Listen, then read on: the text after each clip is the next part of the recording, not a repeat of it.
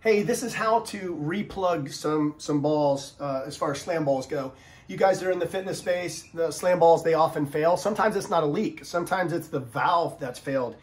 And I have, I don't know how many balls that have failed. Those are 20 or 30 slam balls, and they all have the same problem. I checked them for leaks. The only place they're leaking from is the valve. So I looked high and low to try to find valves, and lo and behold, I'm just replacing them with regular basketball valves off Amazon.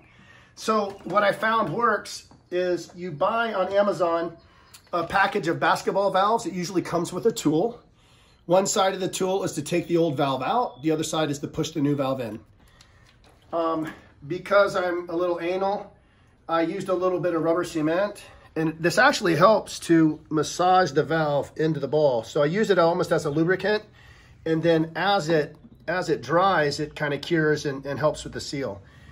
You have to make sure the old valve is out. Luckily, most of my old valves are out. Here's what happens if you go to pull a valve out with this side and you don't do it properly. You're gonna tear the stem out as well. So you have to be careful when you're pulling the valve out with this end.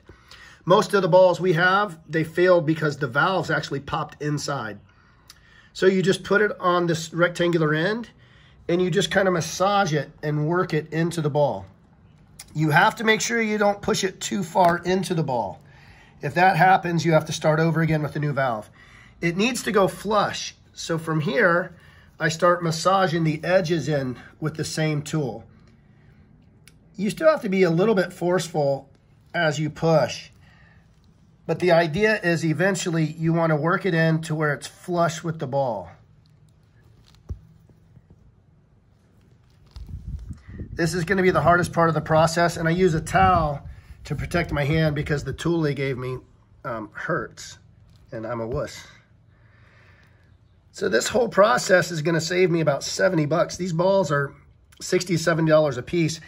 I've tried all kinds of other ways to do it, and nothing seems to work quite as good as just replacing them with basketball valves. But there you go.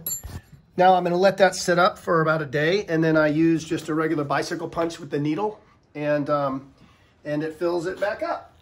So I've got 5 down and 40 to go.